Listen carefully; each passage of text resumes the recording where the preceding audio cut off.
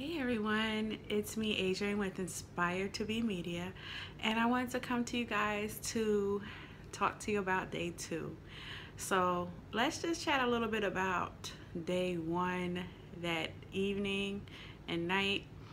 So come around 3:30, 4 o'clock, my daughter came home from school and I was like, should I just start my fast liquid pre-op diet tomorrow and go to Chick-fil-A tonight?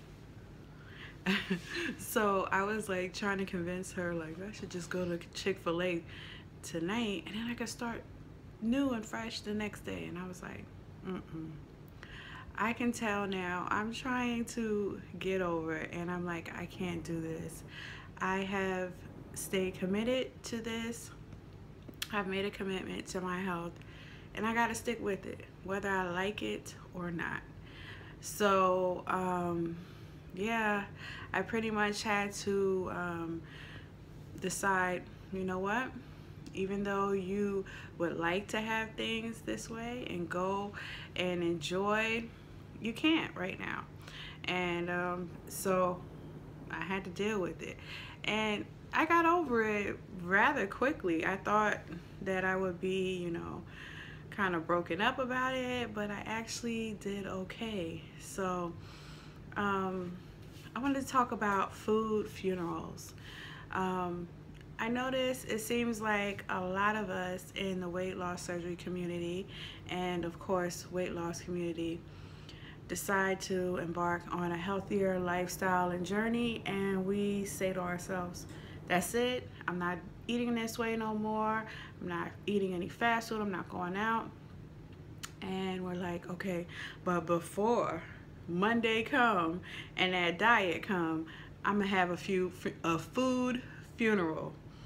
I'm gonna have a food funeral and I'm gonna eat all the stuff that I love, and this is gonna be the last hurrah.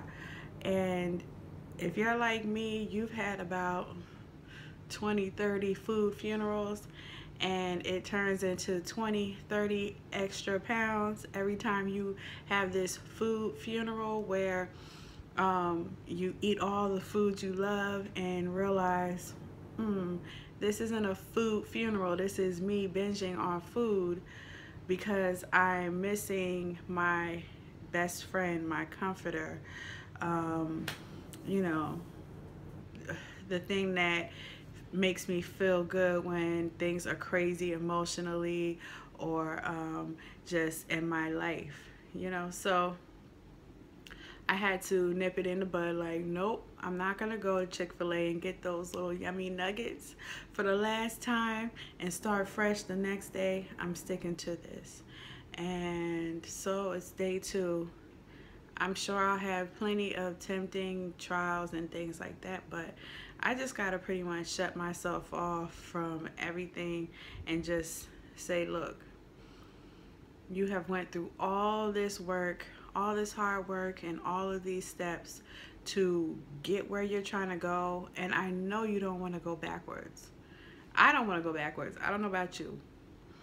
So I'm like, I've got to come to grips with the fact that I no longer can do these same things that I used to do. I have to say to myself, you know what, self? You can't have that pizza like the other girl can have that pizza. She may be weight loss surgery post-op, and she may eat pizza, and she may eat donuts and cookies and cakes and all of that, but are you in her shoes, and are you at the level of health maturity that she's at? And the truth of the matter is, no, I'm not. So I can't judge anyone else who's had the weight loss surgery and they eat fried chicken and pizza and donuts and cakes and cookies and all of those things. But I know for myself, even though I have those moments where I want to have those things, I can't eat them. I can't eat them and just stop. And I can eat them in moderation. Don't get it twisted. I can eat them in moderation, but I'm going to eat them quite often, and it will mess up. Even in moderation, if you eat them on a daily, it can mess up your weight loss goals. It can mess up your health. So yeah, maybe you're getting away with eating these things in moderation because you have that you have that self-control, or B, you have that tool, whether it's lap band, RNY, or gastric sleeve, and you got that tool that will only let you eat in moderation. That's cool, but what if you're eating those things on a daily? Like, it can catch up to you, and it's not healthy to eat often. So for me, I know I got to stay away, because I'll eat it and I'll be like, I could just get me another bite tomorrow, and then for dinner, and you know. So I'm just not gonna do it. No more food funerals for me. No more saying goodbye to all the foods that I love. I gained weight. I was in the 260s, and I gained weight because I was doing this whole food funeral. Like, all right, this is my last chance to get in all the foods I love: cannolis, pizza, basically all Italian food I love. I'm from Jersey, and we have tons of Italian restaurants, and I just got as many manicottis and stuffed manicotti and chicken parm and antipasta and, oh my God, real Italian pizza. And so yeah, I gained some weight, and so this month is gonna be clearing out before surgery.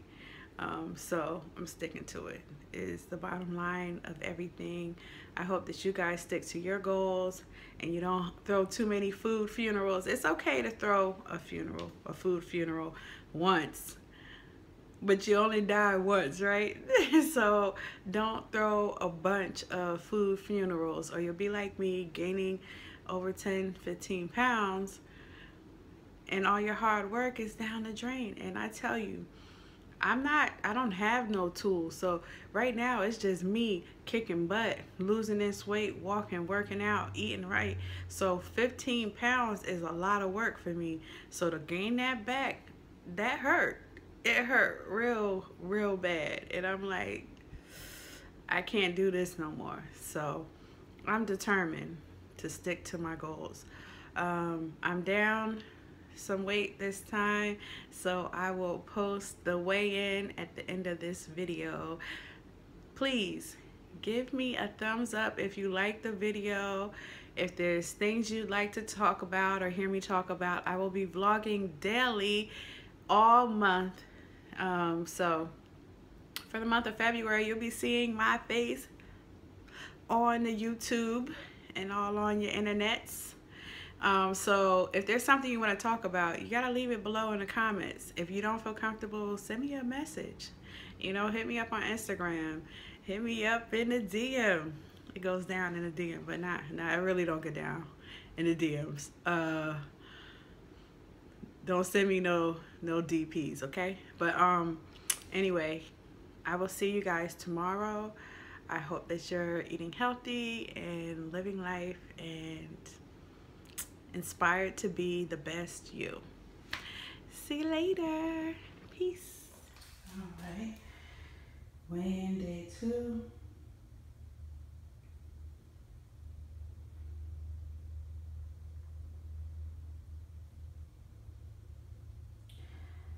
$274.3, 50.3.